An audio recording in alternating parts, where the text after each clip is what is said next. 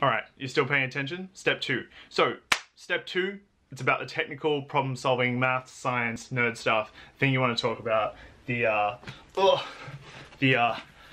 I love biology, I learnt this whole book, I memorized the whole thing because I just love it so much. Now, we've all been there, and I know everyone has those moments in science where you're like, you know, this is really cool. And you kind of want to convey that interest because, trust me, in the first couple of years, every medical student I've spoken to, Deakin, Notre Dame, Monash, Melbourne, wherever it is, you're gonna have times where it being cool is the only thing that's going to keep you going.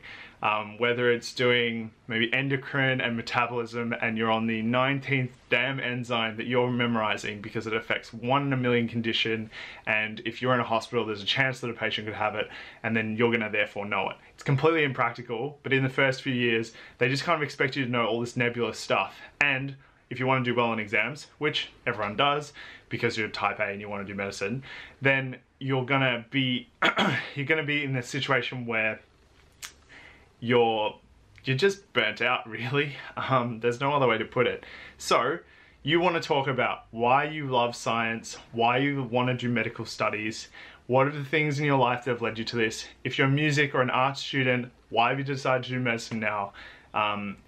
And what are the kind of seeds that you've always had in your mind that made you want to do it. So for me, it's kind of like a natural cohesive flow because I had that anatomy book, and then I was always good at maths. So the story that I would use for this part is, so I had that anatomy book, and my parents were always pushing me in lots of different directions. My dad's a really hands-on person. He loves like just building stuff, doing stuff with his hands. He always takes on projects like fixing engines or anything that's mechanical he's great at. And my mum is, I'd say, like more of a kind of creative person. She wanted to be a journalist. She writes really well. She's really articulate. So I think that I kind of had like this spectrum of choices to make because I really liked both. And all through my life, even till now, I still really love writing and some creative pursuits. But when I was sitting in classroom and like maybe like a year 6 maths competition, there was just like this insane competitive instinct within me that I just wanted to beat everyone in the room to finishing the maths test. It was probably like the least cool thing I could do at the time, but to me that was something worth winning, and that kind of fierce intent has never changed. I still get something, it's kind of wrong, like I just get so much satisfaction out of finishing something before someone else, and that means that I'm going to work harder and study harder than most people would just so I can get that feeling again. You know, like kind of like the star athlete, like Kobe Bryant, he always shooting jump shots. I'm always doing my times tables. That's kind of the same thing. I really loved maths. That's why I went all the way into my undergraduate studies, did maths all the way.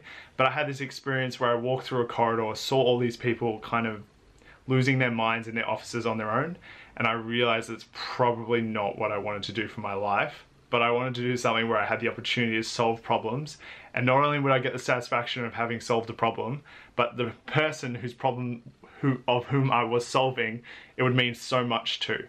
And so that's what I would say on that first day, and I can tell you that today, 4 years down, heading into being just a junior doctor, I still get that satisfaction out of solving problems. I still get the satisfaction out of teaching people to solve the problems, and I still get the satisfaction when people feel good because of anything that you've done. No matter how small, no matter how big, it always feels good. So that's step 2, the technical aspects, how that links into why you want to do medicine, medical sciences. All right.